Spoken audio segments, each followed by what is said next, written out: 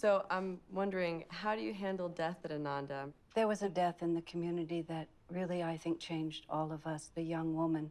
And when she knew the end of her life was coming, she called all her friends. There was about 25 of us. And we all moved into the hospital with her. And for the last 3 days of her life, she felt, well, we've spent our life together. Why don't you now just spend my death with me? And we watched her finish her karma. She lay there day after day, trying to think of anything that wasn't resolved. And she asked people to come and see her, or she called them on the phone and tried to make peace with absolutely everything. And then finally, when there was really nothing left, that last evening, when it was becoming night and some of us were sort of sleeping here and there in the hospital, Paula very deliberately took out of her nose the supplemental oxygen. And when we saw her do that, we realized she'd made her decision. And then she lay down, and maybe for an hour or two, everything was quiet. And then she woke up and sat up and seemed very concentrated.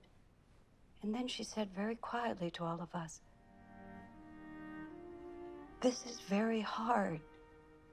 You have to help me." And then we started chanting Om very quietly and steadily in the room. Om is the sound of the spirit, the transition between this world and the next. So we're all chanting Om and just listening to Paula breathe in and breathe out. And then after a few moments, she opened her eyes and she looked up and she said, "God, Christ, Guru."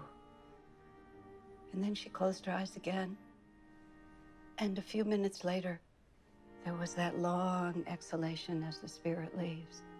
And just as that long exhalation came out of her, it was as if that breath itself transformed into like a mighty angel. And I felt like a wind go over my head. And it was as if released from her body, it was like our souls came together. And I just began to weep. I couldn't contain myself. And I said, "I had no idea we were so close." When you see people die like that, you think, oh, what is there to be afraid of? It's the end of life for everyone. Let's just accept it with the grace in which God has given it to us.